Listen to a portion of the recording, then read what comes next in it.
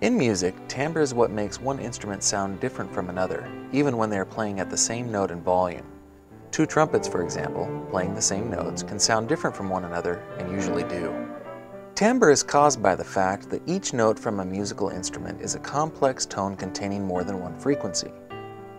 A sound generated on any instrument produces many modes of vibration occurring simultaneously. The vibration that has the slowest rate is called the fundamental frequency and is the loudest. The other frequencies are either harmonics, overtones, or inharmonics.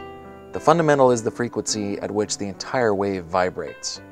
We've learned that a musical tone requires 3 or more harmonics for the ear to identify it.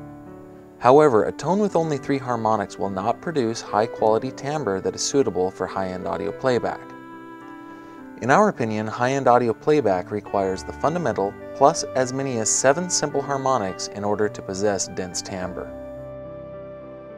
For a maker of high-end audio gear, the goal is always to manufacture audio interfaces, components, or loudspeakers that will affect the natural harmonic structure of the audio to the smallest degree possible, thus retaining the music's natural timbre and realism. It's a quest we all share. At MIT, we've spent the past 3 decades leading the quest to perfect the science of audio interfacing by applying the centuries-old understanding of music. We've learned that not only can we keep the fundamental intact, we can keep each one of that fundamental's harmonics and consonant intervals intact as well, preserving the complex harmonic structure of the music, preserving timbre. Introducing the world's most musically correct speaker interface to date, the Oracle MAX SHD.